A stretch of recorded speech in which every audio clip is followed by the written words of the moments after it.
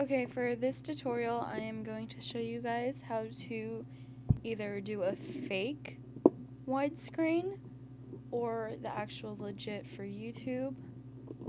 So I've already placed a clip in my Vegas, and to do the fake, just widescreen look, you right click, or you can actually click this little box right here, which is the pan crop event box, but you can also right click and go to video event pan crop. You'll see the clip preview here. You can go down and choose it. There's square, which makes it even smaller, and it'll show it up here for preview. There's 4:3 standard ratio, which is what it was already. 16:9 ratio, which is your typical widescreen, which is what YouTube uses. And then there's the 1.8:1 ratio. I use this on a lot of my older videos, but now I know how to do the actual YouTube widescreen, which I'm considering showing you guys how to do. But for the most part, if you do not have your Vegas set up for widescreen, it will have black boxes on the bottom and top, and I will show you what that looks like.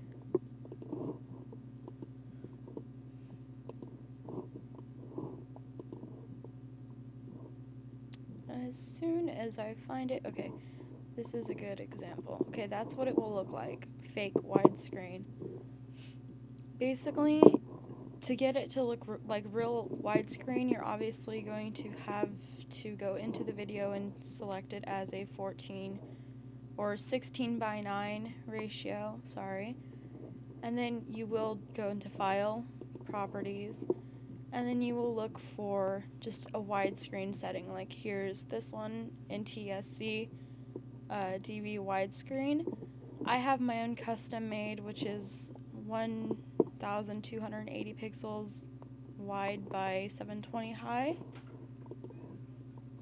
which makes my window actually widescreen.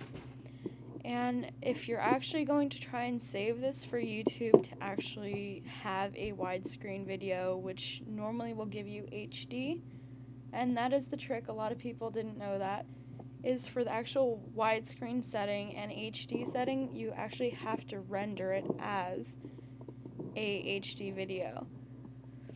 So in mine, I have it as HD V720 for frame size, so that gives me an HD video, but you have to have just a codec that actually works with it. I happen to use DivX and I save an AVI. I hope that helped you guys for your actual widescreen videos, and I hope you enjoy, and look at the cute Frisian foal go. Anyways, comment, rate, love you guys, bye.